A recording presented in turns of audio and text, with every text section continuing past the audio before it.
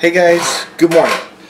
Today on the VintageSpeed Garage we're going to be tackling the rear on our 66 Mustang and putting all of these great parts into place. We've got some new urethane, urethane bushings to go into our leaf springs and rear shackles to tighten up the rear suspension. We've got some KYB shocks that we're going to be putting on the back of it, and we're going to be tackling the brake system and replacing all the components from the flex line, the hard lines, out to the brake shoes and the drums, and all new brake hardware and wheel cylinders to wrap up the brake work on the rear of our Mustang.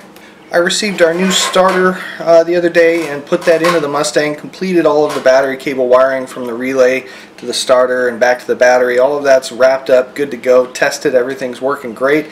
So once we get the brake system done here, we'll be starting up and breaking in our camshaft, and then we should be drivable. So we're getting very close here with our Mustang. I'm on the hunt for some tires for our Magnum 500, so hopefully I'll find those here this weekend, get them mounted up, and we'll have a good roller ready for start and break-in and some driving, maybe next week. So we've got a lot of work here to tackle. Let's get to it. Start turning some wrenches. Okay guys, we're here on the passenger rear axle of our 66 Mustang, and we're going to pull the drum off. We'll tackle removing the leaf spring, getting the leaf spring bushings replaced here on both sides, and then we'll deal with the brake lines, the hard lines here, the flex lines, and our shocks.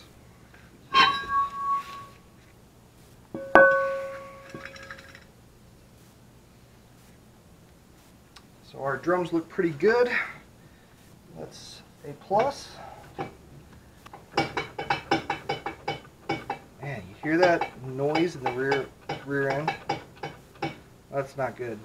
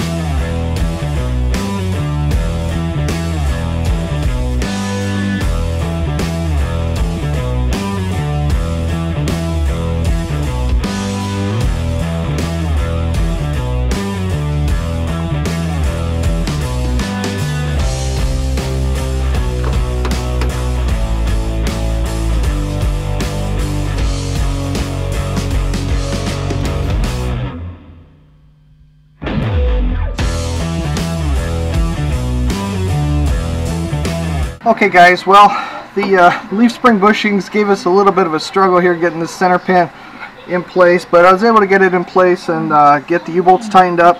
So now everything's done here on the driver's side suspension. We've just got to replace all of our brakes here and we'll be good to go on the rear axle. I still have to do the brake lines too as well, the hard lines and the flexible line, but we're making good progress here. So the next step is going to be replace all of the drum brake hardware on the driver's side. These are the main components that are going to go, the main springs that are going to go onto our rear drum brake setup. So your front shoe would sit here, your rear shoe would sit on the opposite side, your wheel cylinder would be up here in the middle, and at the bottom here is our adjuster. The adjusters are left and right, so make sure that you get the proper adjuster on the proper side. You can see this kit is marked with an R on our self adjuster here, which means this is the right side kit, has the gold adjuster in this case. I've taken the adjuster part and anti-seized the threads so that hopefully it will be easy to adjust throughout its lifetime here. So this is our spreader bar with the spring. I found the spring and installed it. This green spring is our front spring, front return spring on the front shoe. This is our rear return spring, is the yellow one, or gold. This cable here is for our self adjuster, and this is going to go onto the peg at the top where our shoes sit against. I'm going to show you how that all fits together, and this rear spring will hold that eyelet into place on the cable. Now it's also important to note that when you hook this rear spring into the rear brake shoe that you first run it through the cable guide here before putting it into the shoe, because that's what holds this cable guide in place. The bottom part of the cable here will attach to our self-adjuster. Okay. Through the hole at the top of the adjuster, which I can't seem to get into place here with one hand, like this. Run around the cable guide.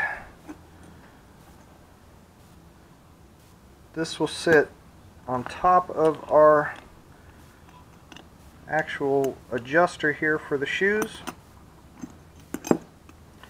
and then this blue spring will hook into that self-adjuster and into the bottom of our front brake shoe.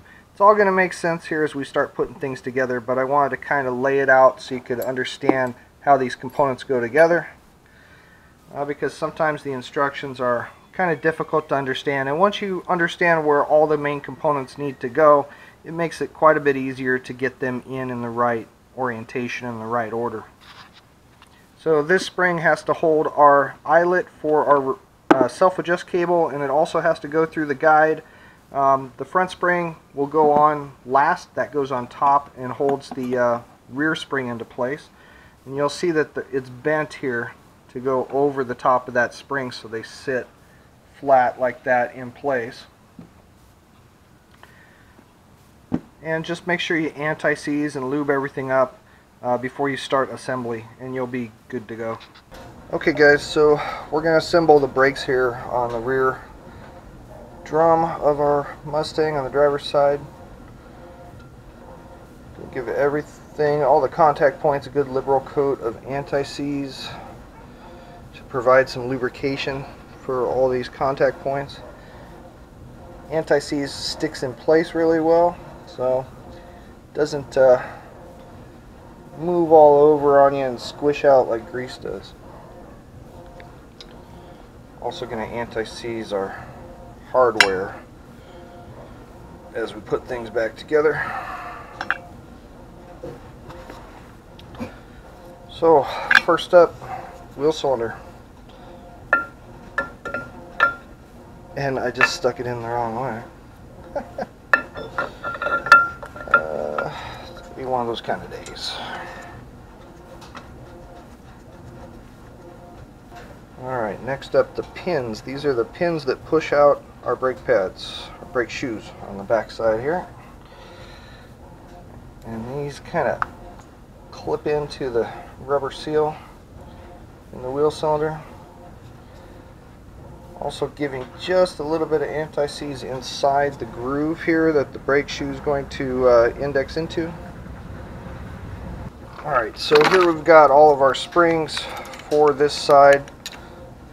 These are our shoe retainers and our front and rear springs. It goes this way. And our bottom return spring. Also, don't lose your return spring for your spreader bar.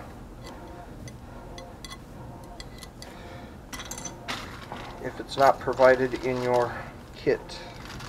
So before I get these shoes contaminated with a bunch of grease and anti-seize in the shoe, I'm going to put a layer of black tape, just cheap black gaff tape over them, just to try to help keep them clean. And since this is our front shoe, we can go ahead and install it. Put our pin in through the back side of the backing plate and into the correct hole on our shoe.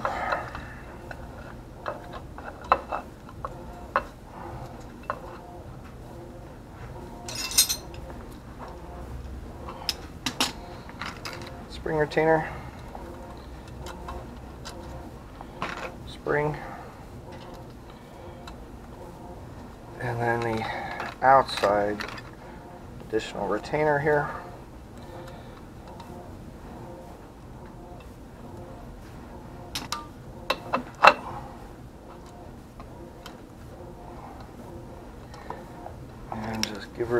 twist 90 degrees so it locks in to your retainer.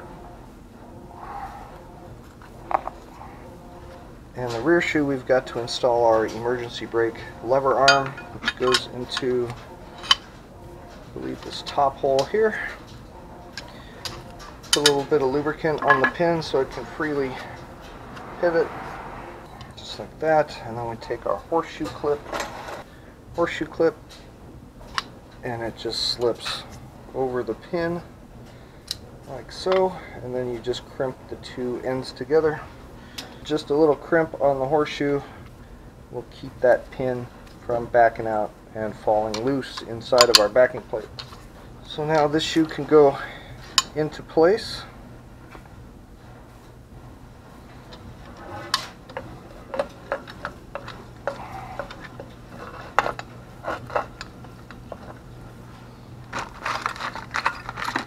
Pin.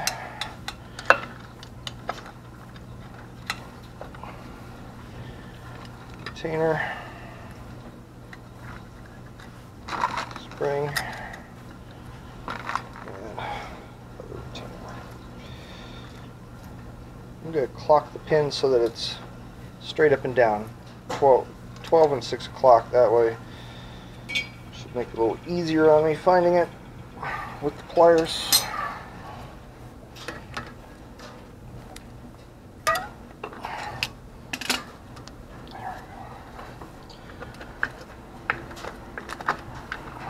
Okay, now we can start putting springs into place with our cable for our automatic adjuster and our cable guide that is held in place with the rear spring, which is what we're going to put on first. That's the gold one. And then the green front spring will go on top of that one, like such. The rear spring, gold spring, goes through the cable guide and the back of the brake shoe, and then we slide that over the post here in the front, over the top of the cable. So there we go. Put the spreader in there and lube all your contact points so that all of this stuff can operate freely as it was intended.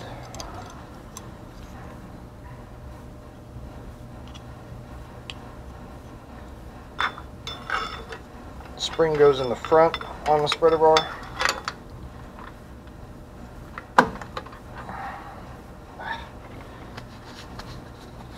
One thing I don't like about anti-seize is it gets everywhere as soon as you touch it. Alright, and now we can put our front green spring through the spring hole and up over the post.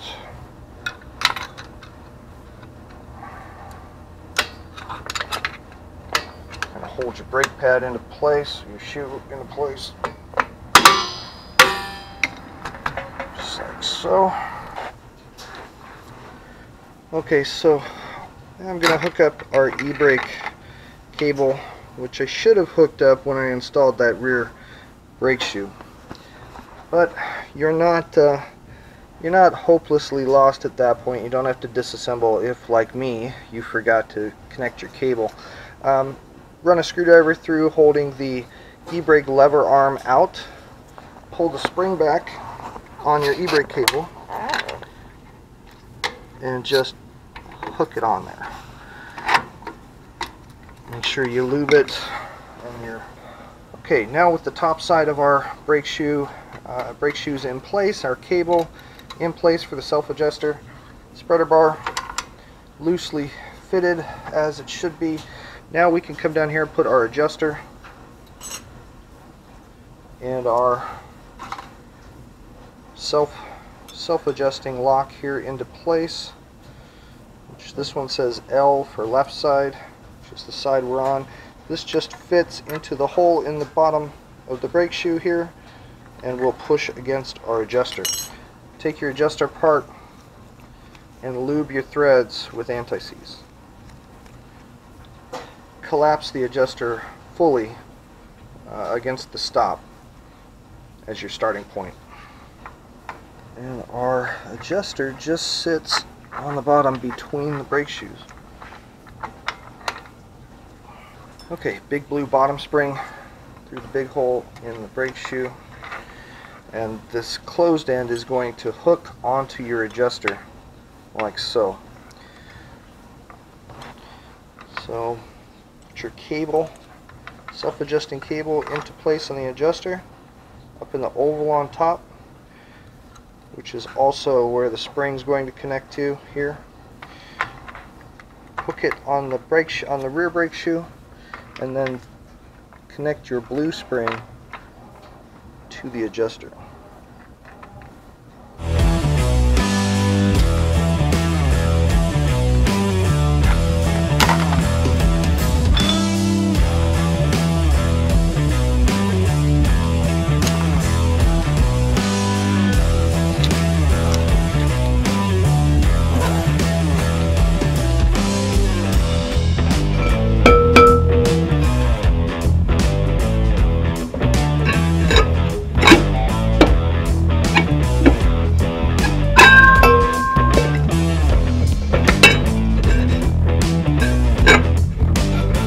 That's what we're looking for right there, just a slight drag on the drum. The automatic adjusting feature will take care of the rest.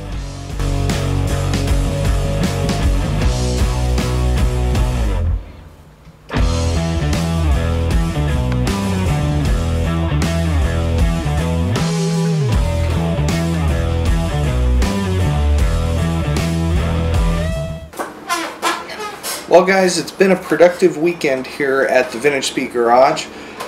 This weekend we replaced all of the rear brake components, rear suspension bushings, and rear shocks on our 66 Mustang project. So now we've got polyurethane bushings, front and rear, in the shackles, in the leaf springs, ready to go. We've got all new brake components, all the hardware, brake shoes, everything's been, wheel cylinders, all that's been swapped out on both sides of our Mustang.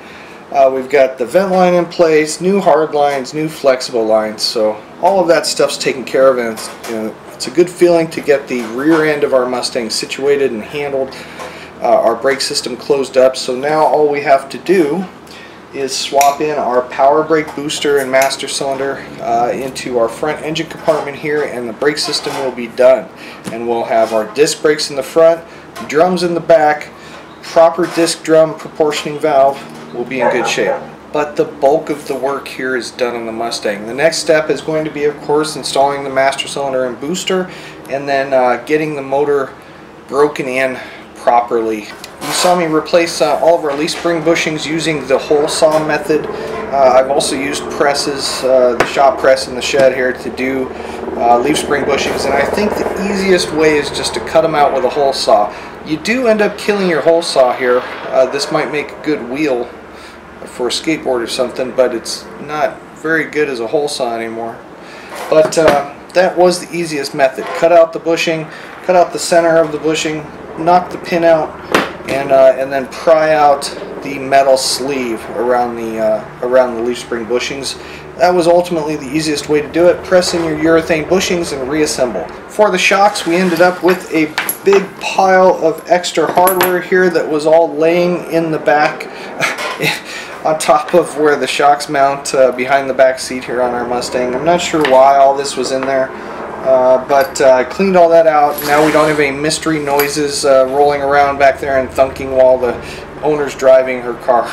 So yeah, that's pretty much going to wrap it up, guys. I think we're making good progress here on the Mustang. I'm going to be excited to get this thing running and driving and get it mobile at least before we tackle the top installation, which is going to be one of the next big things coming here soon.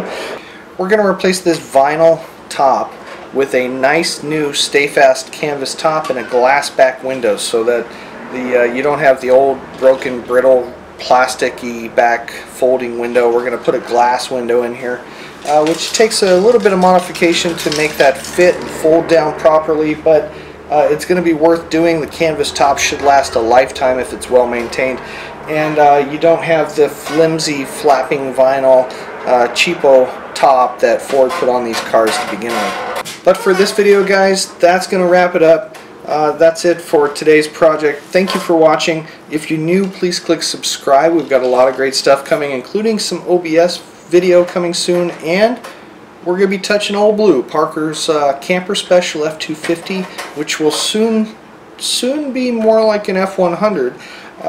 So I'm looking forward to getting my hands on that project, doing some fab work, cutting and welding. We're going to shorten the bed, we're going to shorten the frame, we're going to put that thing on the ground and put some big wheels on it. It's going to be badass. So stick with us, guys. Subscribe if you're new. Thanks for watching.